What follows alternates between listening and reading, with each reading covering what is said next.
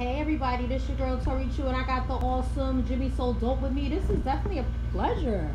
Jimmy, what up? Blessings, what's going on? Nothing. You know what? Let me just tell you guys. We're going to give you guys a quick interview because on July 25th, he's going to be the first artist and the first guest to be on Tory Chew's new show that's coming on July 25th. I'm not going to tell y'all the name of the show yet because it's going to be released later on tonight. But he's also on the cover of Live from the Trap magazine. We're just now wrapping up the photo shoot. And we're going to talk to Jimmy for a little bit. So, Jimmy, tell everybody what's up. Tell them out there what you do and who you are. All right, so Other than the king. Other than the king, right? All right, so my mama named me James. My friends call me Jimmy So Dope. I create things, you know what I mean? Start with rap music. I actually started with visual art and poetry. Now I'm doing photography. I'm shooting documentaries. Okay. I made this shirt, you know, and please don't forget the hats, you know what I mean? Got the pastel collection right now.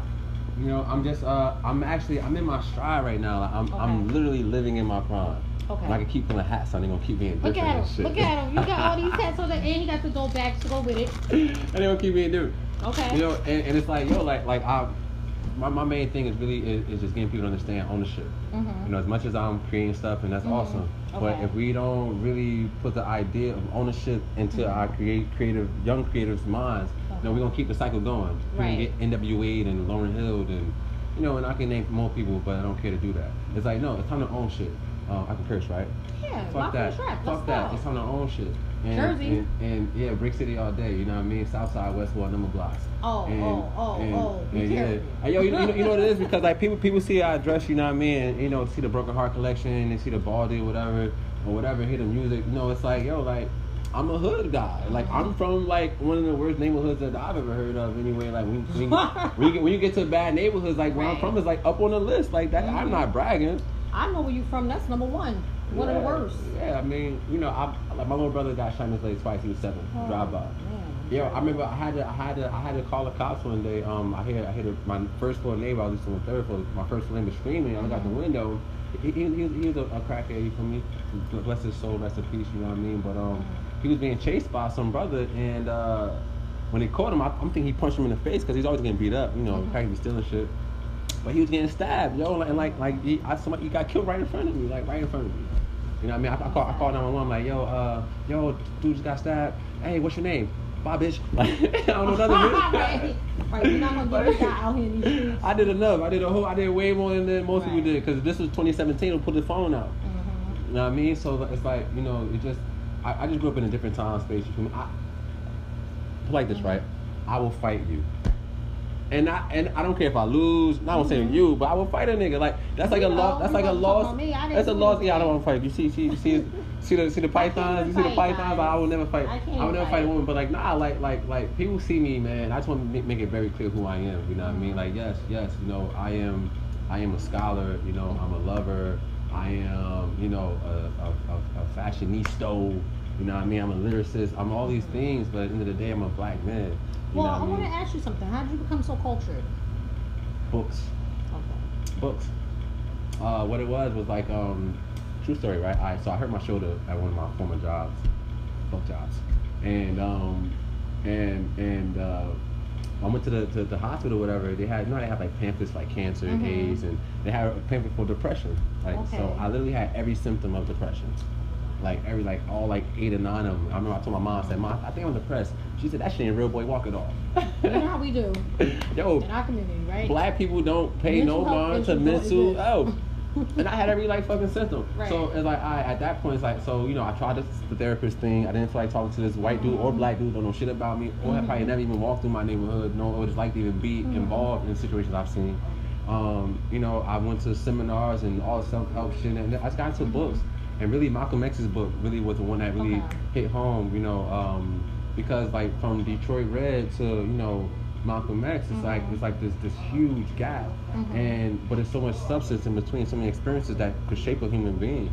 So you know, from that, it's our documentaries and The Secret and, you know, The Alchemist, and you can keep naming books and stuff, and you know, then you get to the Black Panther Party, you get to Medgar Evers, you get to Garvey. Dr. Sebi, and just books and seminars and just seeing these brothers speak. Dr. Carl Anderson is probably my biggest inspiration right now. Carl Anderson, Dame Dash, Damon John. Shout out to Dame Dash. Shout out to Dame Dash. Love Damon Dash, right? For real. People try to do him dirty, but I love it because he keep it real. It is what it is, and he's a man like of his word. So shout out to Damon Dash. It's just ownership. Like for people who don't people who don't understand ownership, I kind of don't vibe with like that because at what point are we gonna keep dancing and shucking and jiving and shit and walking away with crumbs? So this whole never ending summer. Name my company never ending summer. You know what I mean? And it's all about like we're on. Like my life is an ongoing tour. Everything I do is content newsworthy.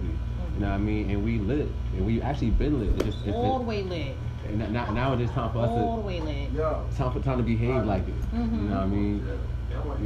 Well, one thing that I definitely want to just tell everybody out there is that Jimmy So Dope owns a lot of everything out here. We was downtown North the other day. They had the music festival going on, and he's like, yo, I'm trying to be low key today. I'm like, yeah, okay, we can be low key. Everywhere we went to the store. Yo, Jimmy's so dope. We down the street. Jimmy's so dope. We're across the street. Hey, Jimmy's so dope. We're around the corner. Jimmy's so dope. Barnes and Noble. Jimmy's so dope. Whole Foods. Jimmy's so dope.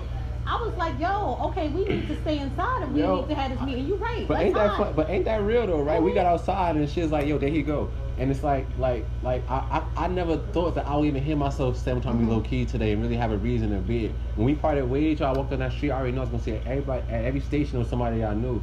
And like I was in my very, very, very regular nigga, I don't wanna be seen clothes. You know what I mean? That's like laundry day shit. Yeah, he was incognito. I was not trying to be like on one of my cool days. So like you know what? I figured it out, right? It's kind of like a double-edged sword. You may never hear me mention another male rapper's name because they always use it against you in the future. That's true. Right? So fuck that and hating ass niggas who want to turn love into hate. Fuck y'all. But say it's women, yo. Like women are sacred. You understand?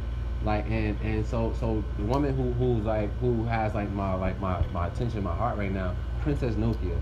Right, I met her from an interview, and then not from me watching her interviews and me just researching her. Like she's fucking lit, but things she said in her interview, you know what I mean, about isolation and the need to be alone sometimes, and how you will cease to mesh with certain shit and certain people and certain vibes, and that's so where I'm at. You know what I mean? Like I'm so in tune with who I am.